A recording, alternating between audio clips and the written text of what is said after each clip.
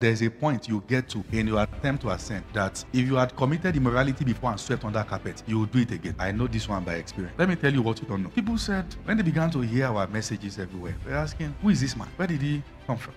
Let me say a part people don't understand. Few months, I've been teaching for years, 15 years now. Before the messages start flying everywhere, I went through the most intense battle of my life. And it was not a battle against my life to take my life. So I saw that the devil came for my soul and he began to scan my past and was trying to push me. You know, warfare is real. Nobody's voice ever gets heard until you break through in the spirit. And I saw that the devil was scanning through my leadership days from campus. I came out with a testimony and I told the boys that followed me, I said, the devil came for me. Anything that is consistent can break you. Remember, what Delilah did to Samson was the power of consistency, saying the same thing again and again till you yield. Are you with me? She caused him to yield with the flattering of her lips. He goeth after her straightway as an ox goeth to the slaughter.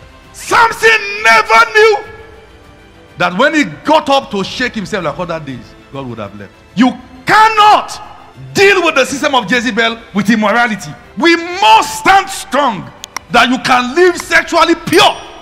And that's why you see that some of the strongest weapons of attack against the end time church is anything that stimulates sexual immorality, from adverts to movies. And now they are doing everything outrightly in movies. There's nothing like 18 plus. Once it is getting all those plus, it's not for you.